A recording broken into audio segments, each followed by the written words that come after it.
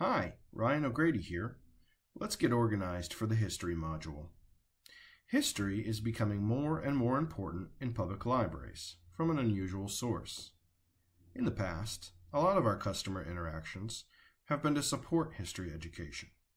However, the upsurge in the popularity of genealogy has focused great interest on our local collections and access to old newspapers, as well as the need for help with genealogical databases.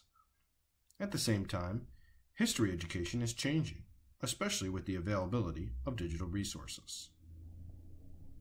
Our objectives in this module are to explain the difference between primary and secondary sources, demonstrate the ability to use History Resource Center, including limiters, explain offerings in Digital Maryland and Library of Congress digital collections, demonstrate the use of a simple census search in Heritage Quest, explain the resources that can be found in Maryland archives, list local historical resources that customers might be interested in, explain what National History Day is and what library resources might be useful, identify the name of your county's National History Day contact, if it's available, and explain why you might use an image search in Google Image.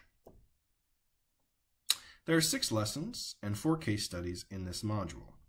In Lesson 1, we are understanding primary sources and learning how to use the Saylor database History Reference Center. We will also evaluate 2 websites, the Library of Congress Online Collections and Digital Maryland. You do not have to read every word on these sites. Just get a general sense of what's in there and what resources might help you with the case study, Justin's homework. This should take you about 50 minutes. Lesson 2 on genealogy has 3 sub-lessons.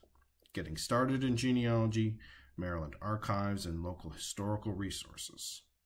In getting started in genealogy, we will look at the Enoch Pratt Free Library's Pathfinder on genealogical research and learn to use Saylor's Heritage Quest database to do a simple census search. Then we will take a close look at the Maryland archives, especially the Find Records tab, the History tab, and the Digital Resources tab. There's a lot on this site, so just get a sense of what's there. Finally, we will brainstorm with colleagues about local historical resources that may be of interest both to genealogists and history buffs. After all this exploration, we will make some recommendations to Mr. Johnson to help in his new hobby. In Lesson 3, we will take a look at National History Day and its local manifestation, Maryland History Day.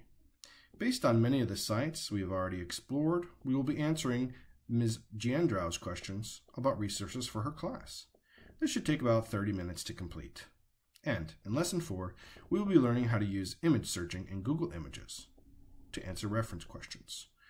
You will watch a video which explains how to search for images, and then you will practice using an image that you can download for the case study. Here are some tips. Don't overthink the assignments. You do not have to read every word on every web page we've assigned. Just get a general idea of what you can find on the site and what you would point out to your customers. Limit your open forum posts to 250 words or less. Focus on your customer interaction. How would you put them at ease? What questions would you ask? What information would you share? Be sure to reply to another person's post. Ask questions. Your supervisor, system mentors, and LETI staff are here to help you.